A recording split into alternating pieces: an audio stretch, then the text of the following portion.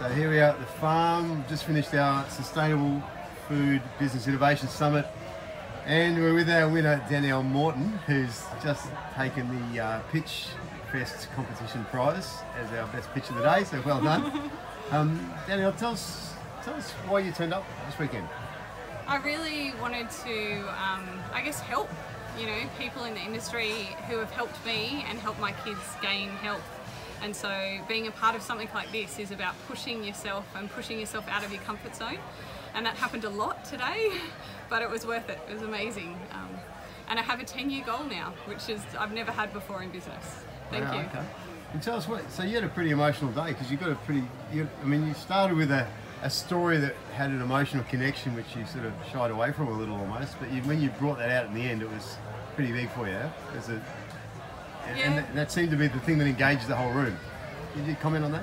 I think, my kids motivate me every single day, and seeing what they go through is just phenomenal, and being able to help them become a healthier, happier version of themselves is so powerful.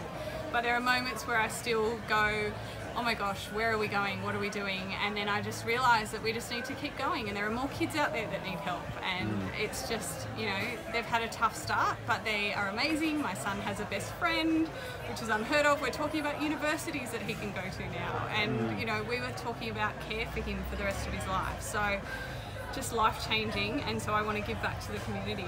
So cool. So what's been from the whole experience of the workshop? How would you, if someone was thinking about coming along next time, or if there's any value in it for them as a startup or as a scale up in the food game? What's your comment or advice for those who are thinking about it? It's huge. We get caught up in the business, which you explained, and we get caught up in all those little tasks, and we think we're doing the right thing. And at the end of the day, we're not actually focusing on the strategy, we're not actually getting the business moving forward. And so taking time out, as hard as it seems, it has moved me further forward in 2 days than I probably have moved in 2 years, really. The fact that I have a 10-year goal, I could never ever set that for myself in the past. And then some amazing people that come up to me and say their children are suffering and they want advice and they want to be a part of this platform is just inspiring.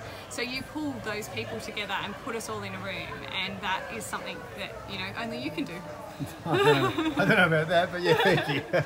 And all right, well, look, so stoked and so proud of what you've done today, and we were going to see you pitch at Primex in a few weeks' time in May 17. Wow. Yeah, so it gets real from here on in. And my favourite prize.